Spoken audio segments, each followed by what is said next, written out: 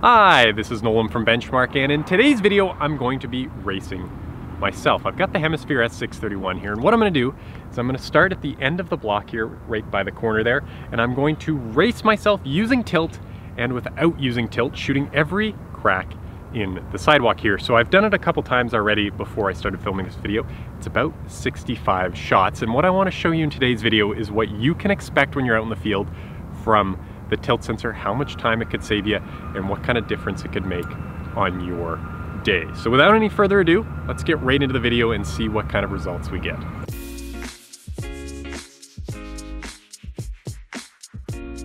All right, so before we get to the results of our test, which if that's all you care about, I'm gonna put a time code in the description that you can skip ahead to.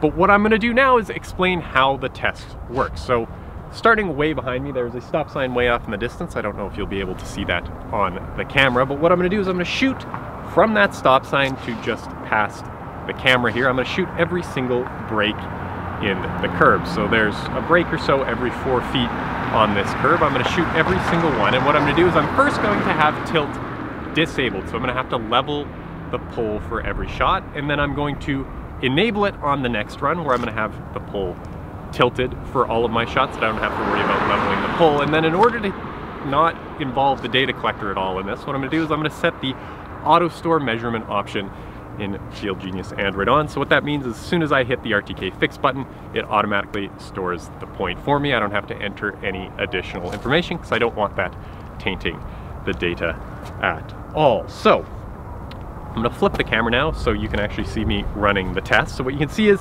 as I walk along here, I'm gonna shoot the points with a tilt and then without my tilt. So that's what it looks like as I'm shooting points. You can see I'm a little bit quicker, at least visually, when I've got the pole tilted.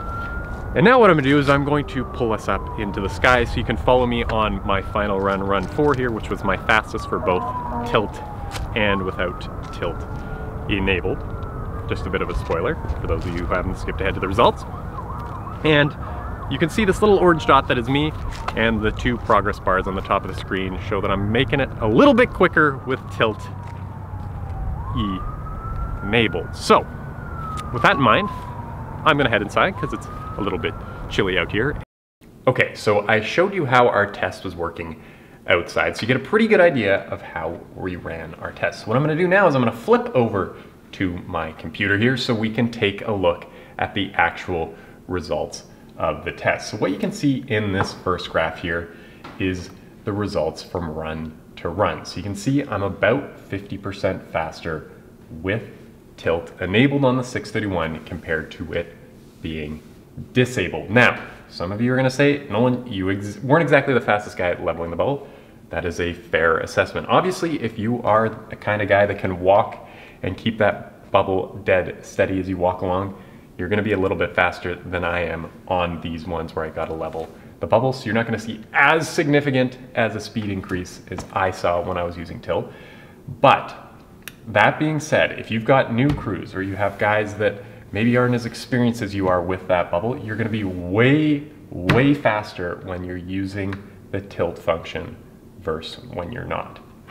And even the most experienced guys are gonna have a gain. And the other thing to think about is when you are out there, and there's one shot in particular that I'm thinking about, when I was going along those cars along the curb, some of them kind of blocked the shot I needed to take. There was one in particular where the mirror kind of got in the way, and I had to be real careful not to scuff this poor guy's mirror while I was taking the shot with the pole leveled. But when I was using the tilt one, I didn't have to worry about the mirror at all. I could just go around the mirror in essence and take that shot without having to worry about scuffing this guy's car or am I gonna have to go find this guy and ask him to move? Am I gonna have to come back later? All of those things you don't have to worry about when you have tilt. You can just angle the pole and get the shot. And what this means for you is over the course of an hour, you're gonna see a huge increase in the number of points you can take. So using my times, which again, I'll admit, I'm not the fastest guy on leveling the pole, I saw a 49% time saving. So when I had tilt disabled on the 631, it was taking me 11.2 seconds to go from one shot to the next and finish everything. When I enabled tilt, I went to 5.6 seconds. So that's only 6 seconds, which doesn't seem like that big of a deal when you're talking about seconds, but when you extrapolate that over an hour, that means I'm gonna be able to shoot 326 points with my tilt disabled. But when I enable that tilt, I can go all the way up to 650 points. So what this means is, especially if you've got a new guy, where you have somebody that's not as experienced on RTK equipment or using a level rod or anything like that, they are going to be significantly faster and are going to be able to make you more money and take more points on site during the day. Okay, so those are the results I saw when I was using tilt, and I'm not the only person who reported this kind of speed. We had customers that were telling us they were 50% faster on stakeout, you know, they were 40% faster in layout and pickup and that kind of thing. And we decided it was high time we test it ourselves. However, if you give this to any Joe Blow off the street, they are going to be significantly faster with tilt. If you're a new user, you're going to be significantly faster. If you're a guy that's maybe getting tired of walking all day long and holding that pole level, it's starting to get to your back, it's starting to tire you out, you don't have to worry about that with tilt. And that was one thing I haven't mentioned up until this point. When I was walking out there with that pole, and I was having to hold that pole perfectly level, my back was actually starting to get sore. And I can only imagine for some of you guys that are taking a couple thousand points a day, this adds up over time. It's gonna beat up your body more. You're gonna be more tired at the end of the day. You're gonna be more sore. With tilt, I didn't really have to worry about that. I could kind of cheat a little bit. Yeah, I'm not taking, 60-degree tilt shots, but even just holding it off center for 5-6 degrees and I don't have to worry about it, it just saves so much effort on your part. You don't have to hold it dead steady.